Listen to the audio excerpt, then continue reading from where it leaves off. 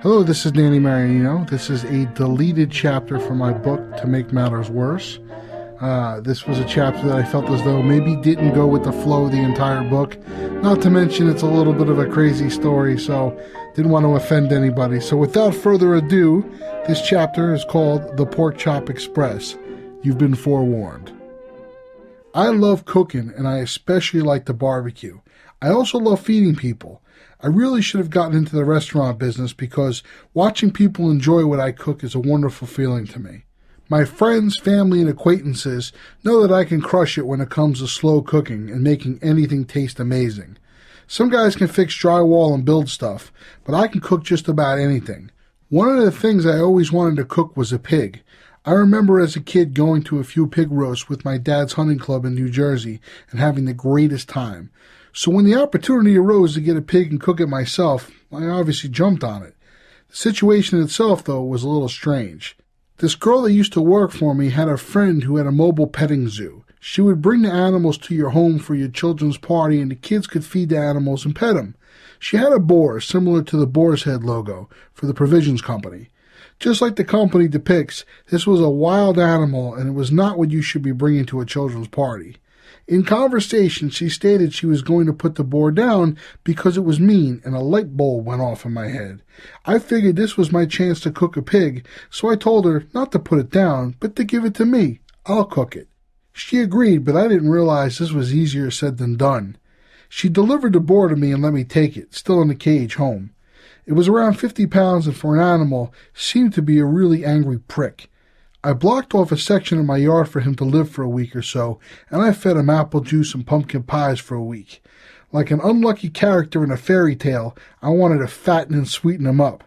The real issue was I couldn't just whack him in my backyard. I can't fire a gun in my suburban Scottsdale neighborhood, so a buddy of mine and I took him out into the desert in the early evening to bump him off. We drove and kept coming up to these newly built developments where we still couldn't fire a gun. Finally, I got tired of driving. I got out of the truck, walked over to the pig, shot him in the head, and drove off before anyone could call the cops about a gunshot. It was quick, clean, and painless. We still needed to clean him, so my buddy and I drove further out of town to my friend Max and Gloria's getaway house, which is surrounded by desert. I knew no one would be home, so we cleaned the boar on the side of his property, leaving the scraps for a mountain lion I once saw looking at me through their window when I had visited. I planned a day off to cook the pig, but as luck would have it, I ended up having to work, which meant that I would have to cook the pig behind my furniture store during a Saturday afternoon while open for business. I borrowed this box known as a Cuban oven, which was made by a company called La Caja China off of a buddy of mine. This made it easy to cook the pig anywhere. I brought it home ready to eat, and everyone that came over thought it was delicious. Considering the weird boar came out so good, I always wanted to cook another pig, but this time a legit pig, one that was meant for a pig roast and not some angry prick who wanted to bite me. My wife bought me the Cuban oven for Christmas, and after cooking a few turkeys, chickens, and multiple racks of ribs, I was game for doing a pig again. I had mentioned to a friend that I was looking to buy a pig, and he suggested I call this Yugoslavian guy who knows a guy, and by mentioning his name, they will sell me a pig off another guy for a great price. It was already starting to look a little bit shady, but who am I to judge anybody? Sometimes you just have to go through a guy that knows a guy, you know. So I made the call, and I spoke to this woman whose English was so poor I was nervous she wouldn't even get anything I was requesting right. I asked for a pig approximately 60 to 70 pounds, and I needed it cleaned. There was no way I was going through the cleaning work again. Now, how the pig is prepared is really important to how it cooks. The ribs of my pig needed to be split so I could connect it properly to the cage and flip it inside the box. I set out in the morning that day to go pick it up with coffee in hand and a palpable excitement for my celebration coming up that evening, and I started on my way. For starters, the place I had to go to get the pig was hidden in the middle of nowhere. I was beyond the outskirts of town and somewhere in the middle of the desert. This clearly wasn't an official farm. I was late upon arrival. The place was really hard to find, and when I did get to my destination, I was freaked out. I was led into this strange side gate onto a property that looked like the Sawyer family from Texas Chainsaw Massacre owned. There were bones hanging from inside the fence and animal skins hanging and drying out. Inside the large fence, there were these shanty makeshift shacks that I think people were actually living in. There was a mud pit loaded with pigs, and they were all fighting to climb over each other to eat this disgusting slop that they seemed to love. I tried to snap a picture, but I was getting strange looks from the people inside, so I kept it to myself. The property had more than just pigs. There were goats, chickens, and cows all just walking around. I think there was a llama as well. It was really random. This was definitely not Old MacDonald's farm. I saw to my left, upon entering, the animal version of the Thunderdome. A cow had just been slaughtered and was on the table. It was a horrible sight. The head was chopped off and laying on the muddy floor.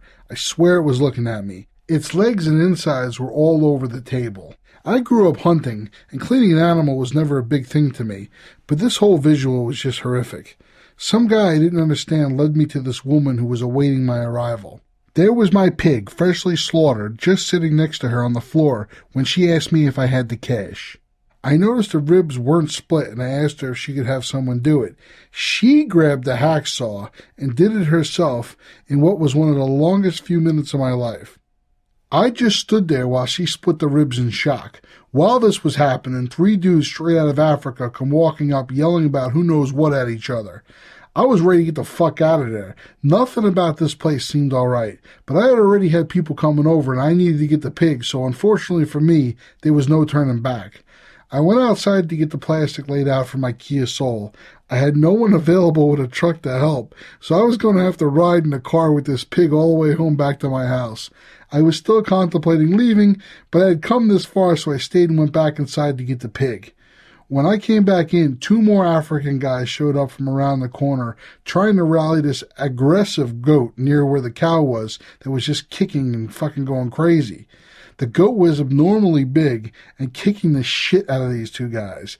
It was pretty obvious the goat knew he was next and didn't want anything to do with being turned into curry goat. Their friends were all now yelling at each other, and I could see 2 of them had a pistol handy. If someone stabbed a big aggressive guy like Maytag in the eyeball all those years ago, they would have no problem feeding me to the pigs if something was going to go down between these African guys and I was a witness. I told the lady that the ribs were cut enough. We loaded the pig into my Kia, and I split the scene faster than I hit the door at Brooklyn Boob's plus-size pool party. The whole morning was disturbing, but I gotta say, that pig was delicious. One thing's for sure, though, I will never get a pig from a guy who knows a guy type of a situation ever again.